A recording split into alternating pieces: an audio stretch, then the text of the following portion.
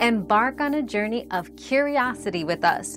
What fascinating questions are we exploring today?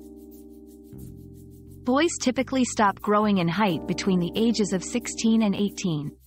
Most boys experience their most significant growth spurt during puberty, which generally starts around ages 12 to 14. By the late teenage years, the growth plates in the bones close, signaling an end to height growth. However, individual growth rate can vary based on genetics, nutrition, and overall health. A balanced diet and adequate sleep are critical during these growing years.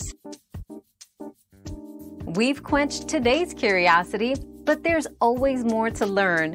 Keep the curiosity alive by subscribing and joining us for our next adventure.